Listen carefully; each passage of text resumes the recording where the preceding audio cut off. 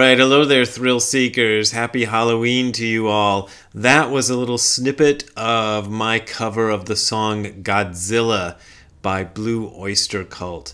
And it's on my video channel if you want to go look at the whole thing. And there are some excellent surprises in the video, well, in the song, that you might not be expecting.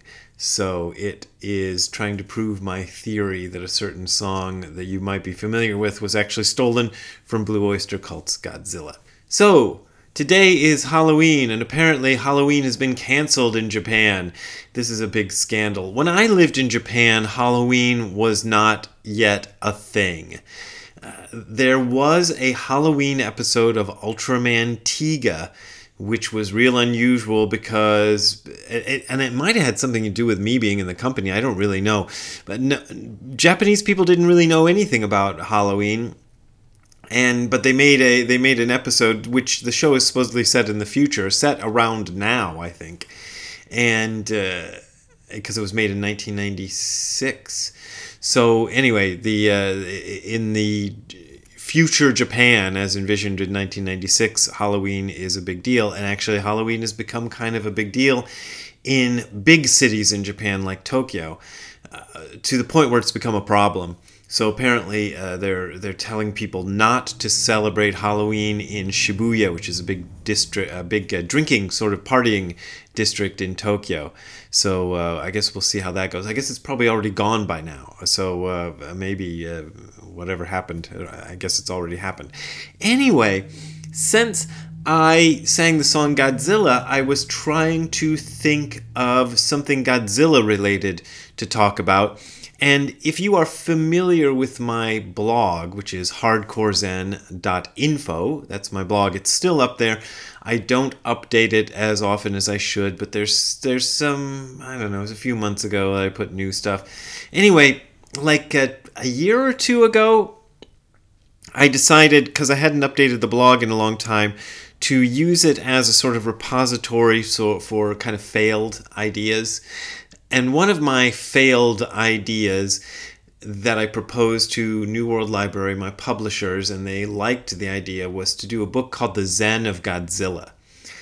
The problem with The Zen of Godzilla is I got 3 chapters into it. I think it was 3, maybe it was 4. And I couldn't think of anything else. And in fact, the last chapter that I wrote for the book, I felt really stretched the idea of it being about Godzilla at all. It was a chapter about the Monster Warehouse at Tsuburaya Productions, which is this place where we kept all the monster costumes. It used to be the place where they kept all the monster costumes from the shows, but by the time I worked there, they kept the monster costumes from the actual TV shows and movies somewhere else. But what was in the Monster Warehouse were the ones they used in the live stage shows. So they're kind of almost the same, but a little bit, the quality was maybe a little bit lower in some cases. Anyhow, I wrote a chapter about finding a baby bird in the Monster Warehouse. And you can read that if you go to the hardcorezen.info and scroll back a couple of months, or a couple of pages, you know, whatever, pages of stuff, go back in time.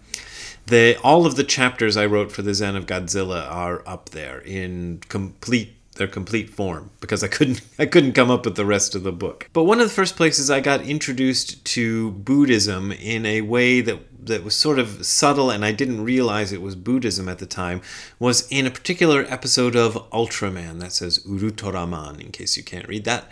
And this is a little sort of there's a word for these. Maybe somebody knows it, like Ferlinghettis or something.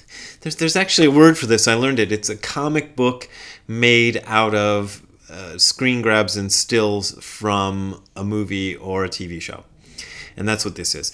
And it kind of came in a box with 2 other comic books. I didn't close it right. You have to close it like this. It came in this box, and it is one of my favorite episodes of Ultraman. And the episode is called Kaiju Hakaba, which means monster graveyard, or the monster graveyard is probably how you want to express it in English. And in this episode, the science patrol, the guys who kind of help Ultraman fight monsters, the sort of 5-person human team, one of whom can transform into Ultraman, they go into outer space and they discover the Kaiju Hakaba, the graveyard of monsters. And this is the place where Ultraman takes the bodies of the monsters that he kills when he fights them on planet Earth. And they circle the Earth, and that's the graveyard of monsters. Ultraman, in case you did not know, is a big giant dude. He's like 40 meters tall, which I guess in feet is about 120 feet. So the monsters he fights are like Godzilla-sized monsters, and the show is, as maybe you can tell, a live-action show. I always point this out because people imagine it's a cartoon if they haven't seen it. It wasn't a cartoon. It was live-action show with guys in rubber costumes playing the characters in miniature sets and all that stuff.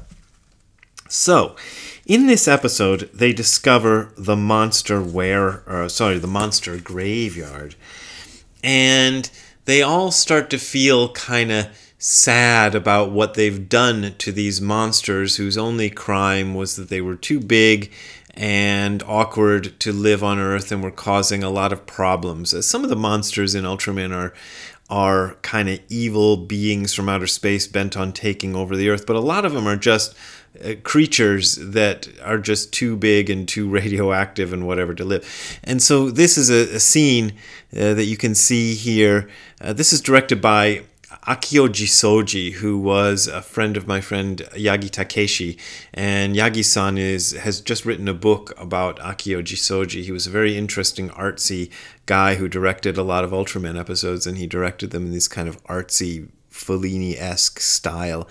And here you can see Fuji, Agent Fuji, is being very pensive and sort of sad. And then the guy who's at the bottom of the page over here is Hayata, who becomes Ultraman, and he's feeling bad about what he did to all those monsters. And sort of he goes up on the roof and transforms himself into Ultraman, and there's this little scene, you can't really tell because it's just a still, but he's kind of mourning the monsters.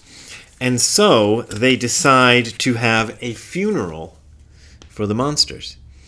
And in the Japanese version, you can see these are Buddhist priests, probably of the Pure Land sect, and they are chanting the Heart Sutra for the monsters. And then the monsters are represented by these framed pictures, framed black and white pictures with a little black ribbon on them. That's a kind of a traditional thing to do in a Japanese Buddhist funeral. In fact, it's a traditional thing to do in Japanese funerals of all kinds, because the Tsuburaya company that I worked for, a lot of people at the company I worked for in Japan were Catholic, Japanese Catholics. So it was kind of ironic. I was an American Buddhist working at a company where a good portion of the company, I don't know how many, 25% or something, a fairly large portion of the company were Japanese Catholics. I've been to a few of their funerals, and they do almost the same sort of rituals at Japanese Catholic funerals as they do as Japanese Buddhist funerals. Because Japanese people are not that concerned about religion. It's kind of a funny thing. They're not like Americans who get very, really rigid about their religions. They kind of let everything, just kind of go wherever it wants to go. But in the Japanese version of this show, these monks or priests are chanting the Heart Sutra. Now, in the American version, which is what I saw when I was a kid, the chanting of the Heart Sutra, everything is dubbed into English. And so when they chant the Heart Sutra, whoever dubbed this thing, they probably didn't know what it was. To all the creatures I have destroyed, I am sorry that I had to do it, even though it wasn't your fault. I had to keep the peace in this world.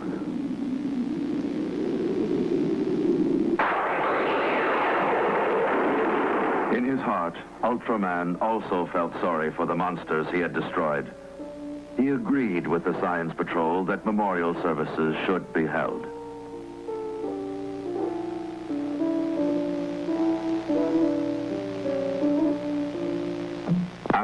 precautions, it was decided that they would hold the services the following day.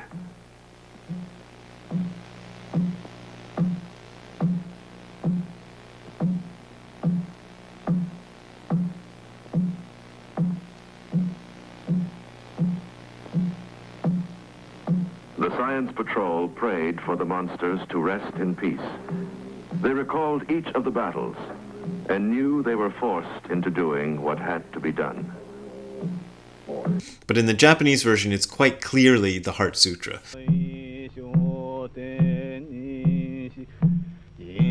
科学特捜隊の隊員は心から怪獣たちの冥福を祈った。 Which is the main sutra of, well, a lot of sects of Buddhism, but it's certainly the main sutra of Zen Buddhism. And they're beating on a mokugyo, mokugyo means wooden fish. And if you watched my video of Don't Fear the Reaper,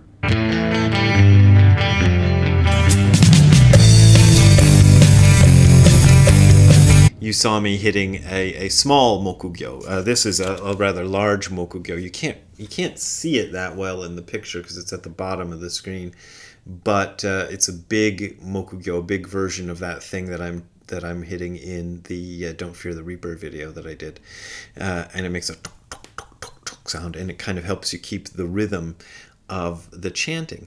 So the other thing that I just noticed when I was preparing this video that I had not noticed before is this little booklet makes a big point out of this you know, I don't know what the official name of this thing is, but I should look that up, and if I find out what it is, which I don't know if I will be able to, you will see it on the screen, or you will see the words, I didn't find out what it's called, and maybe somebody can tell me. But these are little plaques that they have in Japanese. They use them as at funerals, and they also sometimes display them in the home after the funeral has happened. They'll put it in a certain little spot in the home where you keep kind of memorials for the deceased people of the family. And it will have the posthumous Buddhist name of the person on there, or it might, I don't know, maybe in some cases it doesn't have it just has their actual name. I don't know. I think in the cases I've seen it's the posthumous Buddhist name, but then again I don't know what they do for Catholics. I can't remember in the Tsuburaya case whether they just put their own normal name on these things or not. Anyhow, what it says in the little booklet, I will translate to you very painstakingly, which I did. It says, at the suggestion of Akiko, Fuji Akiko, who's the woman member of the team, she's the one crying there in the corner there. At Akiko's suggestion, they decide to have a funeral service for the monsters. And the Science Patrol puts the monsters' pictures on display with the proper little, like I said, the little ribbons on them. And then it says the monsters are given the difficult posthumous Buddhist name of Uchu in Myo Kaiju Ishi. And that's what that says there. And I had a hell of a time trying to come up with what that means. So I'm just gonna talk you through what it means, and maybe together we can put it together into something coherent. Uchu means outer space. In was the next character, just gave me a hell of a time. But I think in this case, it can mean a lot of things. It can mean an institution or various things. But in this case, I think it means formerly. So formerly of outer space. And then myoho is also difficult because it means exquisite or mysterious law, and it is part of the name of the Lotus Sutra, not the Heart Sutra. As in Nam Myoho Renge Kyo that people from the Nichiren sect chant. That's the Myoho in there. And in this case, I don't know what it means. It might be mysterious. So let's just say it means mysterious. Then the next word is kaiju, which is monster. And the final one means householder, and it's a suffix for the name of the deceased person if that person was not a monk. So it means householder or lay person. So they are the mysterious monsters formerly of outer space lay persons, or something like that. It's quite weird, and you know, I should be an expert in this stuff, but there's a lot of stuff in Japanese that still throws me for a loop, and this is one of them. I really don't know. I would have to go consult with a Japanese friend, and I didn't have time to do that before making this video today. To see what that means. So if anybody is more fluent in Japanese than me and can figure out exactly what that means, leave me a comment, and I'll be glad to hear from you. But this was somehow, this must have seeped into my brain. I don't really know, because I didn't have, you know, like when I first met Tim McCarthy, my first Zen teacher, and started seeing kind of Zen stuff around, I didn't relate it back to watching Ultraman as a kid, but I did have this kind of memory of that funeral service that I'd seen on TV, and it kind of shows you the way this stuff kind of seeps into the culture, because it's just part of the culture. It's part of ordinary culture. If you're going to have a funeral, you have a Buddhist funeral. Sorry, I had to move a little bit. My butt cheek fell asleep. Anyway, when you have a funeral in Japan, generally speaking, Buddhist funerals are what you do. Japanese are very kind of, as I said, fluid about their religion. So when there's a happy thing to be done, like celebrating a person's coming of age, or I think births and things like that, it's usually a Shinto service or Shinto ceremony or whatever it is, because Shinto is associated with those kind of lively, nice things that make people happy. And when there's a funeral to be had or something sad happens, they usually go to the Buddhists. So that's what they do. And when they want to have a wedding, they generally have a Christian wedding. So there you go. In Japan, Americans are often surprised, because Americans take their religions very, very seriously. And the differences between one religion and another is a big deal. You know, even among sects of Christianity, like around the corner from me is a Baptist. No, is it a Baptist? I think it's a Baptist church. Let's say it's a Baptist church. And then less than a block away, there's a Seventh-day Adventist church. And they're both Christian denominations, but I'm sure they would never, go to each other's places. Whereas in Japan, it's just like whatever, a Japanese person, to make the equivalence, might go to the Seventh-day Adventist thing for the birthday party or the coming of age ceremony, and then run over to the Baptists for the funeral and think nothing of it. So that's kind of the way they treat their religions there. Everything is very, fluid. Not many people consider themselves to be like, I am, Shinto, or I am a Soto Buddhist and I don't go to anything else. That would be very unusual.